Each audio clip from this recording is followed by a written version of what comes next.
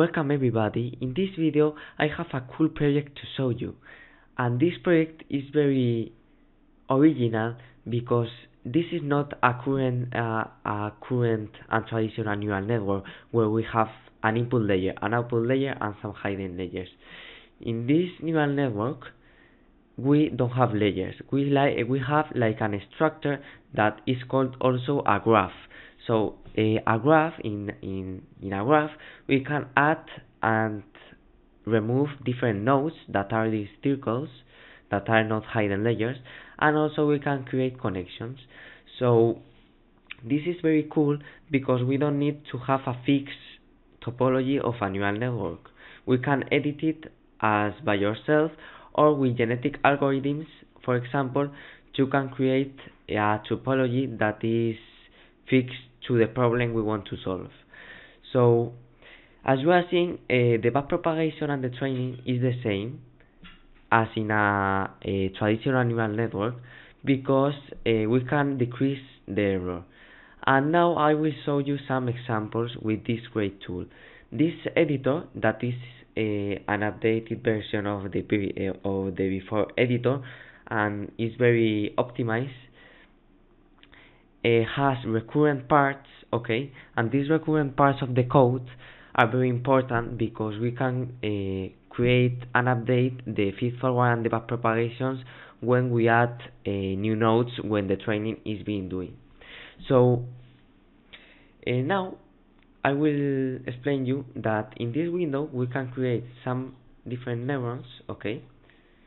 In this case they are called nodes, and for example we can connect the inputs that they are fixed, so we can't change the inputs and the outputs, but we can connect, for example, the first input to this neuron.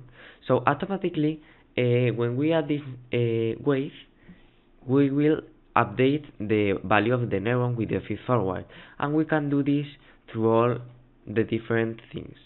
So as you are seeing, because I am adding new connections, and these connections are being automatically randomly selected, when we connect something that is connected to the output, for example, now I will create a connection, the error will increase and we will need to decrease it.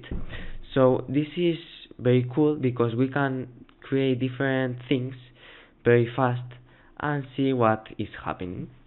So this and now I think that you are questioning, so what is the use of this?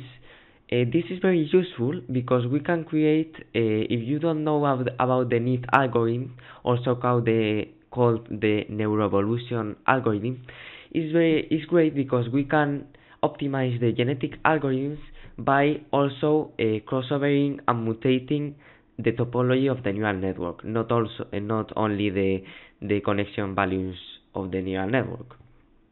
So now I will show you in the code. Okay, this is the error that has been decreasing.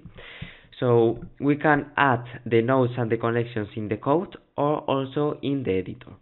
So here we initialize the network, and I don't say it, but all of this is completely done in Java.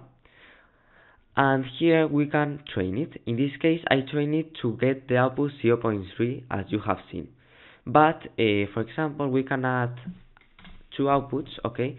We can also specify the initializer and the activation function, okay. In this case I choose your logistic and random normal.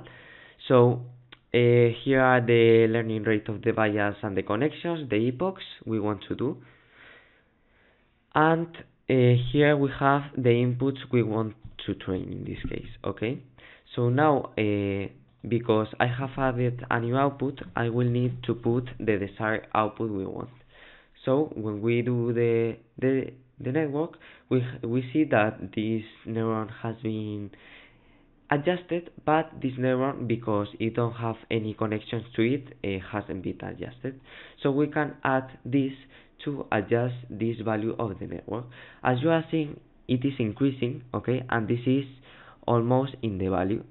Here we have put 0.2, so it will try to get the 0.2, and as you are seeing now it is slowing because this is like the gradient descent, okay, the gradient descent algorithm. So now we can create different more neurons to improve the accuracy and the intelligence of the network. So we can put, for example, this, and it will do fastly the optimization and the training. Okay, as you are seeing, it has get 0.2 and 0.3 that are the desired outputs, as you are seeing here that we have set to it. So with this project, we can also create the rest of the projects of the digit recognition, image recognition, and everything. But as this structure is a graph and we can edit it, we can create customizable neural networks. So the final thing I want to say you is that sometimes, okay, we can create connections that are from the input to the output. Okay, for example, imagine we have this, and we have here this is an in node, and this is an output node. But we can also create the other direction connection. So if we have these connections, we will have a problem with the backpropagation and feed forward because it won't last. So this is not fixed yet, but this is like a recurrent neural network, and I will try to analyze the connections, and if they are both sides, I will create like a layer of recurrent networks. And if we do also cycles, okay, because graphs can have repeated connections. So for example, I can create this, okay, and if I create this, it will give me an error because this is infinite and it won't last, because when we get the inputs and calculate the outputs, we will do this cycle all the time, and this is forbidden. So I will need to remove some structures that are not valid for neural networks, and also add new layers for a new feed forward and backpropagation to get better values and optimizers. So finally, I will show you that this project is very good because we can create very huge neural networks, and the performance of the project doesn't decrease. As you are seeing here, we have a bunch of neurons, okay, and this is very optimized. Also, we can resize the image, and it will try to put it like in a better way, depending on the size of the window.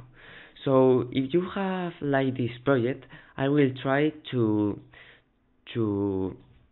give you this editor for all the people that want to learn neural networks to be able to do it.